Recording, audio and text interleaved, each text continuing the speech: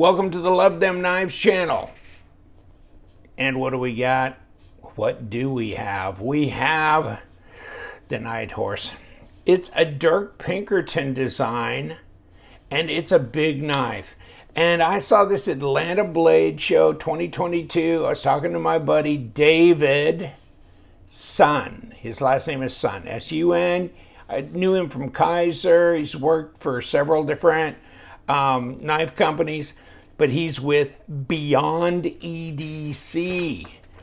Beyond EDC. And it's an exclusive 4.5-inch blade, 14C28N, except for the titanium one. And the titanium one is S35VN. And you can see that the logo here is asymmetrical. Okay, so you've got Beyond EDC, which is kind of the mother corporate name in a way, but it's also the name of their budget line of knives. And this is at $29.99. What do you do at 14C28N? How can you do that? Okay, how can you retail it for $29.99? I just jumped on it. I go, these have got to sell out like instantly. But no, I mean, what's this, 2 weeks later and they're still sitting there for sale. So I don't know how many Smoky Mountain ordered, but I'm surprised they're still in stock. But you know, $29, that's what you pay for a Ganzo. How come the Ganzo name's not on this? I mean, that's amazing. Which one is this, by the way? This is the FH922. Oh yeah, baby. It's one of my favorite Ganzos, but I mean, this is in the same price range. And this is $149, which ain't a lot of money for titanium and S35VN, ambidextrous thumb studs. It's a frame lock. It's locked up big time. Got a big old back spacer, titanium pocket clip. No left hand there. And it doesn't look like it is here either. No. Deep carry though, pocket clip, etc., and big old long back spacer, etc. Now, this is really fascinating that they have it coming out in both the G10 and where's this? And the titanium at the same time. Both are exclusives, so you can't get this Nighthorse anywhere else but Smoky Mountain. Okay, Dirk Pinkerton, 5.5 inches close. So where's my tape measure? Are you up to it, buddy? Because this is gonna take a while. Woo! Okay, is that 4.5? That's 4.35, 4.4 there, but down here is almost 4.75 back to the bolster. So I mean, you make the call. I'm gonna call it 4.5, easy. 10 inches overall length. Okay, and so what is 10 inches overall? What's that, 25.2 centimeters? And you're talking about 115 millimeter blade length. And just to complete our little minor analysis here, almost 0.6 of an inch, 0.58 at 14.7 millimeters. And blade stock, and we'll check the other one to see. 3 millimeter blade stock, 0.11. I'm surprised the blade stock's not thicker than that, considering 0.13, 3.4 millimeter blade stock on this, 3.5. Okay, so that's 3, and that's 3.5. Hold on, let me look at this. 13.1, 0.51. So this is thinner. Okay. And that is crazy. Let me beat the blades together. Okay, 0.58, but this is 3 millimeter, right? Yeah. Okay. So this is a 0.5 millimeter thinner blade stock. Let's put them together. Well, yeah, you could tell. Okay. Yeah, it is, isn't it? Same size, though. Big dogs, aren't they? Now, of course, this one comes in a pretty, you know, just basic box here. And You can get it in tan, green, black, you know, whatever. And let's open it up if we can. It's got a little bag, okay, like here. No writing on it, and then congratulations, and etc. Okay, and a little plastic inside the drawstring bag. Now let's see what this one looks like, and let's fold this up before we cut body parts off. Okay, yes, we have a zipper pouch and the plastic, or no, this is the microfiber cloth. There's the plastic, there's the paperwork. Okay, so we get microfiber cloth. Okay, I was just looking around. Okay, so you get this little pouch thing, but you don't have little individual, pockets and stuff. Okay, so that's what you get there. Of course, this is pretty inexpensive on its own, being, you know, $1.49, and this, 29 bucks. I mean, 149 and 29. I thought that was pretty incredible. Now, here's titanium, S35. Do I trust it? No, I don't. And ambidextrous thumb studs. We're gonna, yeah. If I stay up towards the front, maybe it won't drop on me. There's no flipper tab to bump your thumb and drop. And then you got these ambidextrous thumb studs. Whew, that drops. It's centered. No blade play. Yeah, no problems with this one. Let's take a look at the $29 shooter.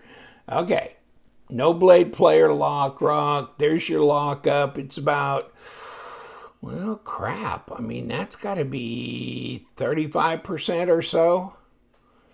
It's got some, you know, traction here because of this milling on this G10. I mean, nothing to brag about with the hardware, but it'd be about what you'd expect, even on a $65 or $70 knife, right?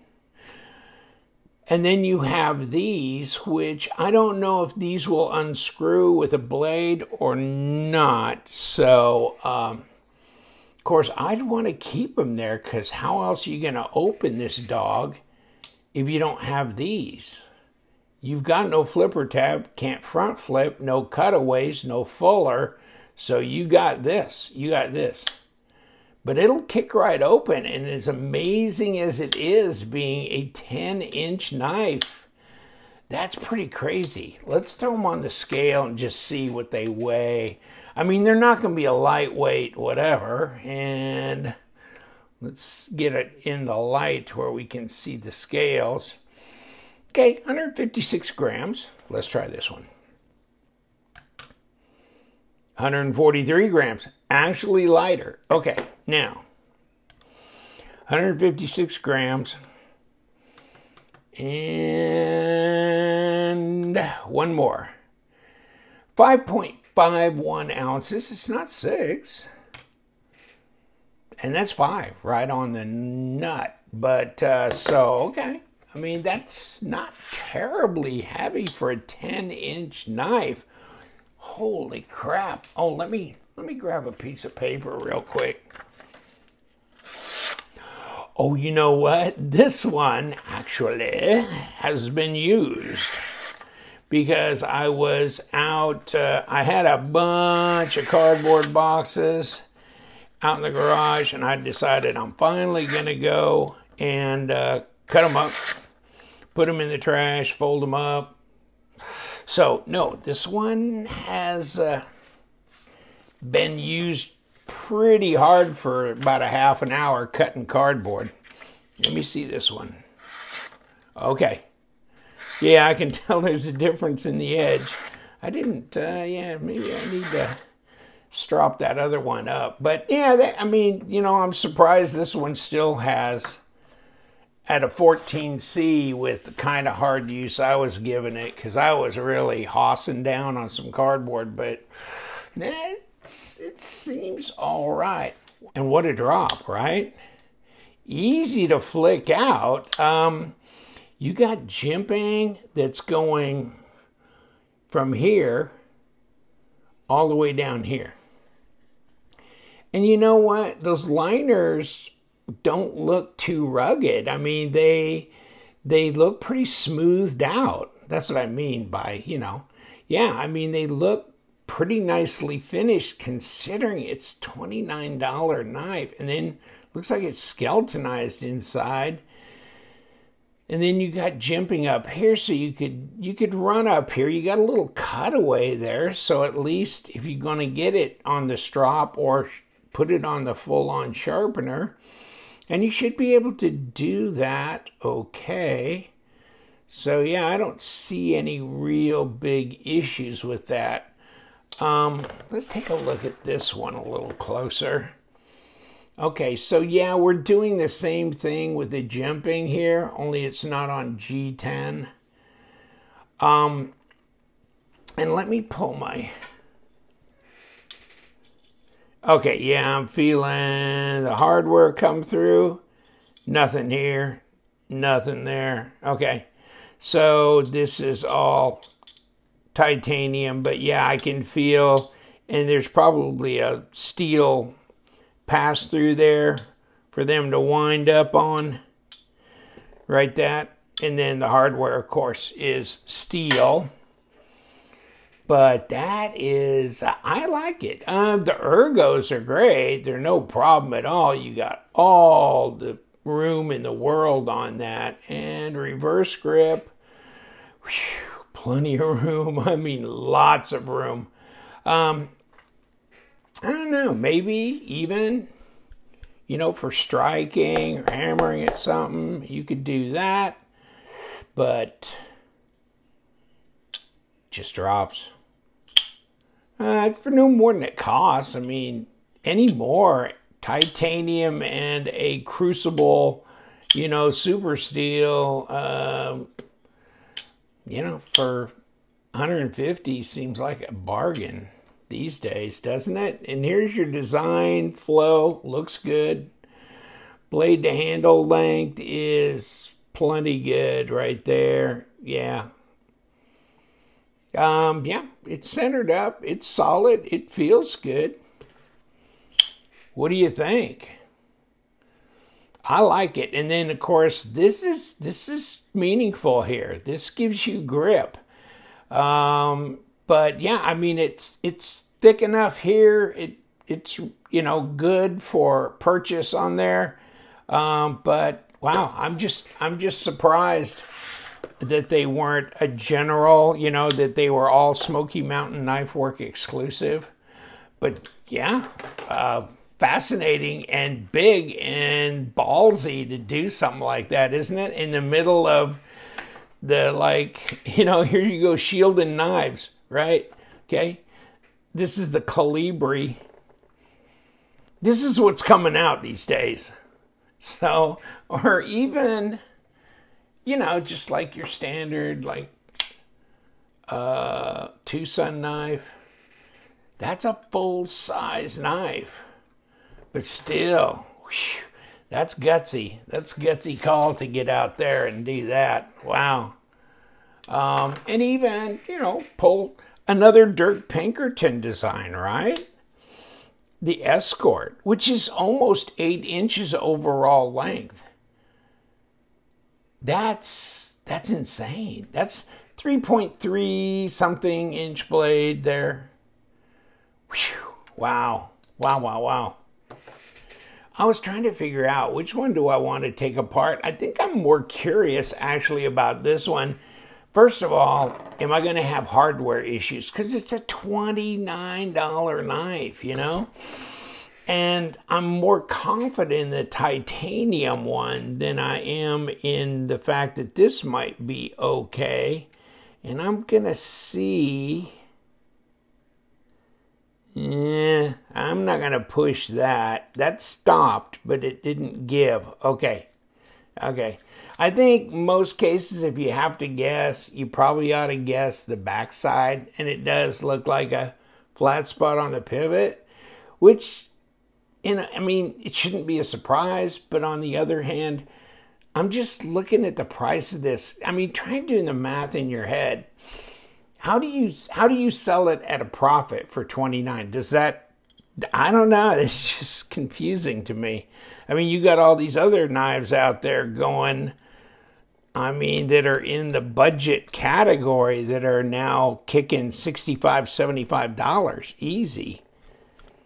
So maybe I'll find a reason why this is so inexpensive.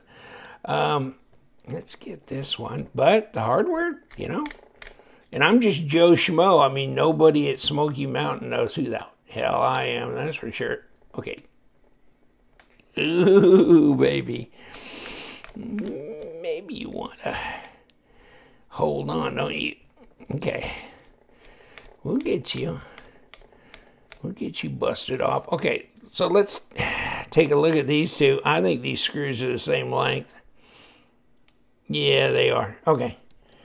Well, they're not going through anything like a standoff or anything. Okay, pull this. Here's this.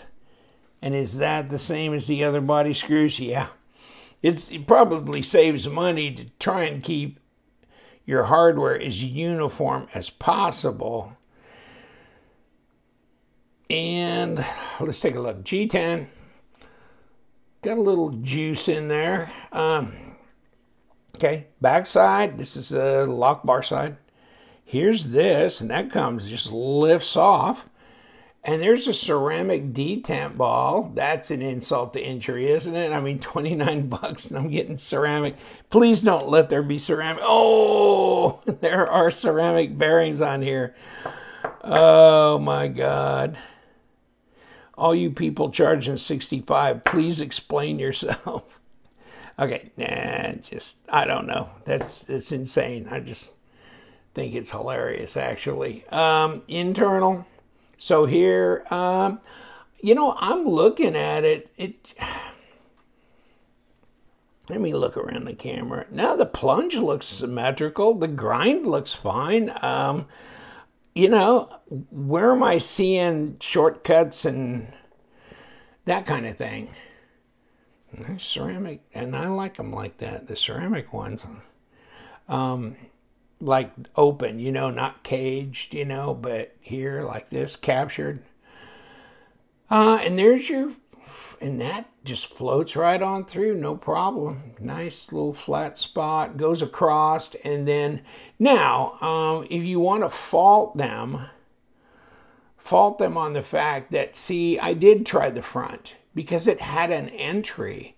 I think NH, like Nighthorse, engraved on this pivot would have been smart. And I'm looking around to see, oh yeah, I got this.